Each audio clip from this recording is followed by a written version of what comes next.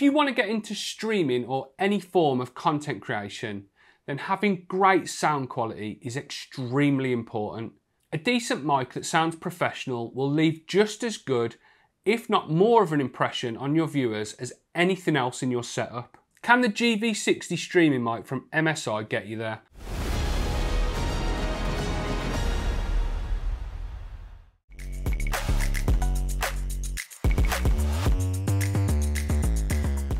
Hi guys, I'm Matt and welcome to Kit Guru. As I mentioned in the intro just now, today I'm going to be giving you my thoughts and my full review of the Immerse GV60 streaming mic from MSI.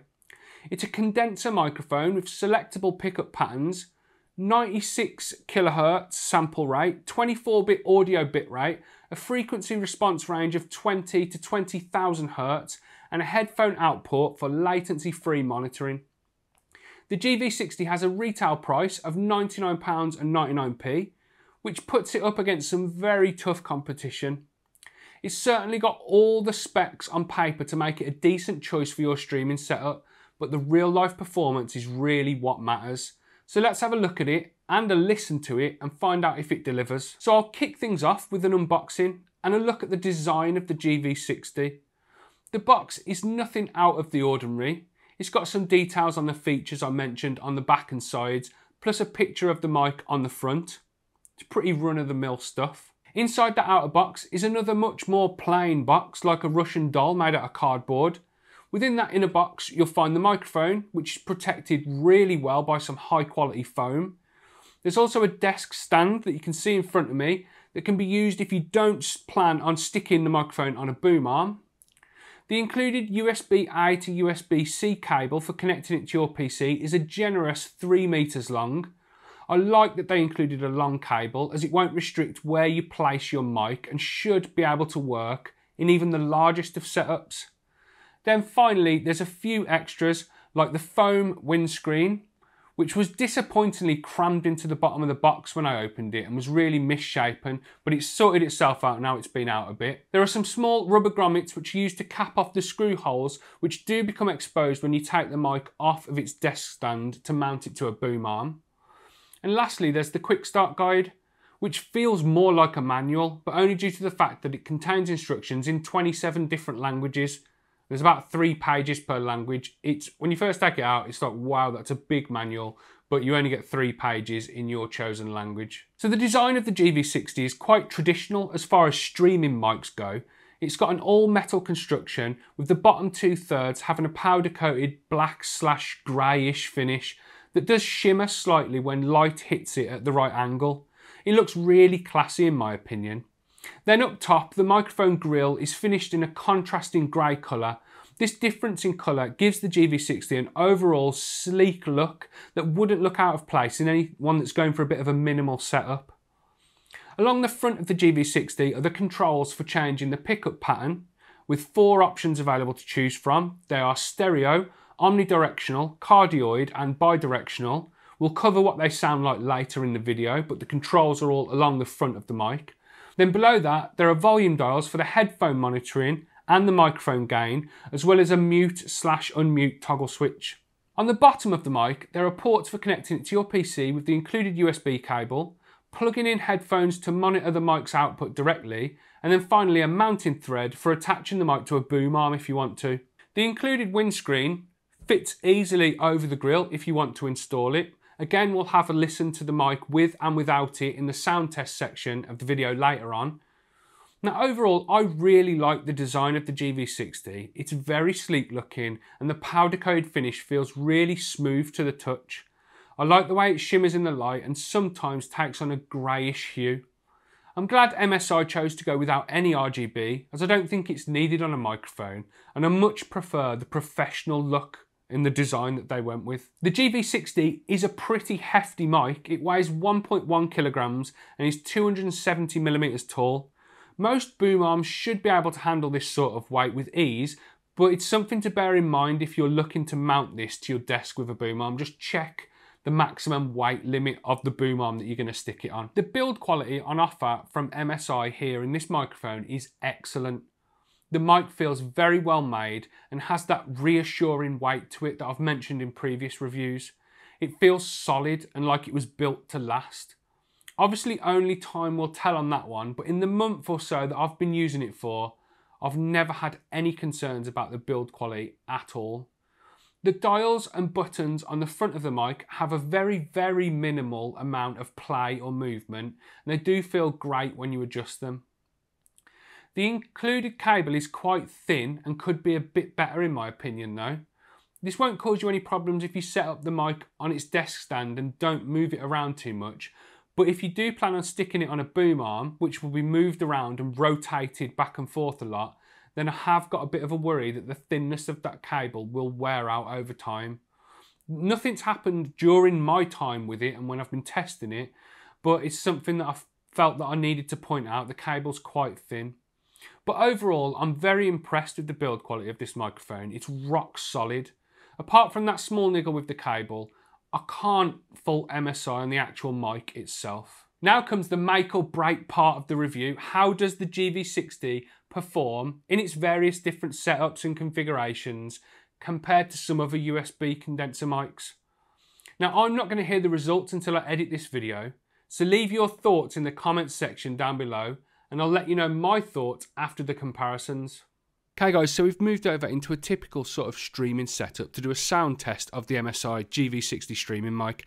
At the minute the microphone is set on its cardioid pickup pattern with the gain at around 50%. I'm going to leave that as it is, that gain, throughout the duration of the sound test. We're going to move through the different pickup patterns and I'll do a bit of a sound test on each one to show you how it rejects off-axis sound. We'll also look at how it rejects knocks and taps while it's on a boom arm, and then we're going to look at the performance with and without the included windscreen, and then finally we'll do a comparison with some other microphones so you can hear the difference. And I just want to mention there is no software for this microphone, so all of the customization is done with the controls that you can find on the front of it. Let's dive into it and look at those different pickup patterns. So this is the MSI GV60 and how it sounds in its stereo pickup pattern. The gain is still set to 50%, exactly the same as it was a second ago.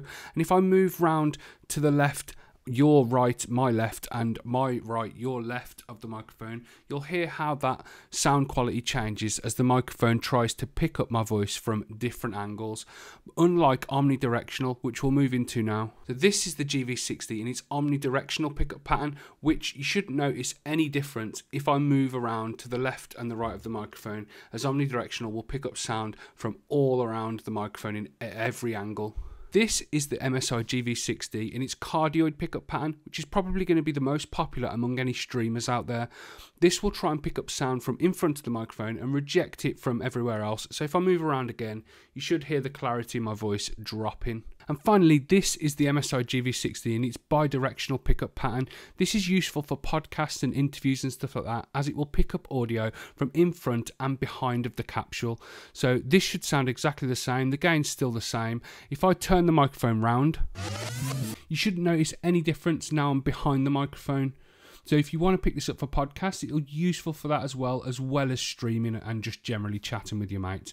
Now let's move on and look at how this performs on a boom arm with and without the foam filter, and how it rejects knocks and bangs and stuff like that. So now we've got the GV60 on a boom arm, and I just want to do a quick test of how it rejects knocks and bumps and stuff like that. So I'm just going to tap on the boom arm a couple of times and we'll hear what comes through.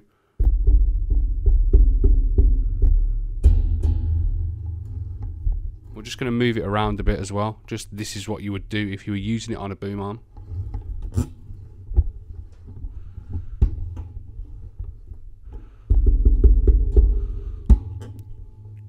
And this is in its cardioid pickup pattern, as that's the one that's going to be used by streamers when it's in this sort of situation.